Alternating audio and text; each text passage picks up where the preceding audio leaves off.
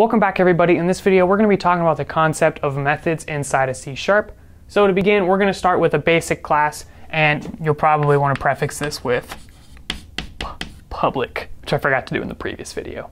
Alright, so let's jump into it. Monday.com is your visual project management solution. This is the tool that allows you to see where every task or project stands with a single glance. With a fully customizable interface, you can create the exact workflow that you need for you and your team to get stuff done. Monday.com is available on mobile and integrates well with some of the most popular tools out there, so get your life in order by giving it a try for free.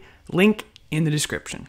So a method is just another name for a function. It does something, it can take input and give out output. So a simple example for a person might be a method called talk.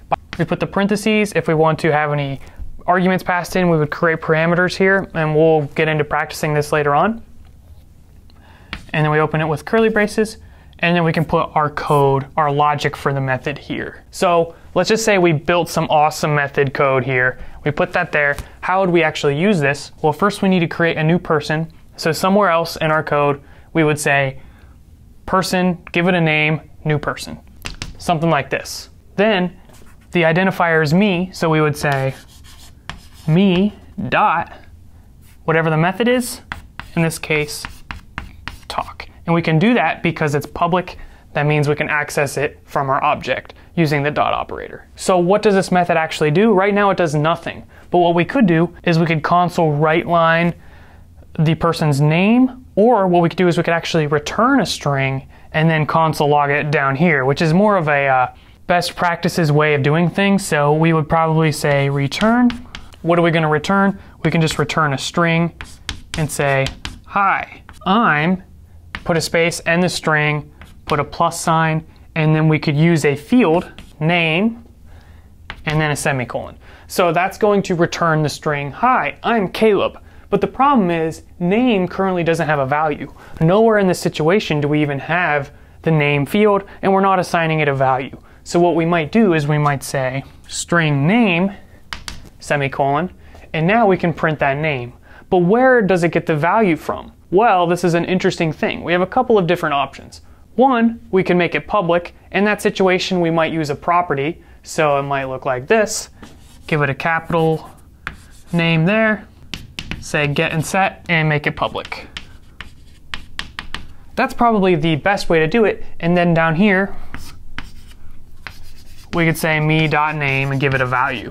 Alternatively, you could just get rid of this set here and only make it settable through a constructor call, such as this right here. We can pass in a value to that, assign the value to name, and we're getting a little bit off topic. We're getting into constructors, which we'll get into later on. So stay focused and we'll get to that soon. But the best thing to probably do here is just to make this a property like so. Beautiful. All right. So to conclude, let me just clear off the board just to clear our minds a little bit. Methods allow us to do things with our objects. They define behaviors or actions that an object would do, such as announce their name. Methods, because they're defined within the curly braces of a class, they can access private fields and any other private members that we have in our class. To invoke a method, all you have to do is instantiate the class by saying new person or whatever it is and assigning it to a variable of that type, and then we use that identifier dot method, such as me.talk. Then we invoke it with the parentheses, and we're good to go. So in the one we just created, we were returning the string. Once we got that string, we can use it however we want. So if we say me.talk and this returns a string, we can throw that in a console.writeline by writing it out, but I don't want to. Or you could take this and pass it as an argument to another method, or anywhere that's expecting a string, you could use me.talk. Because that's going to invoke that method. It's going to return, hi, I'm Caleb. So you can kind of visualize, hi, I'm Caleb being replaced right here. And then that being passed to whatever else. So hopefully that was a good introduction to methods. There's a lot of information here, and the main thing I want you to get from it is just that methods are used to define behaviors for objects.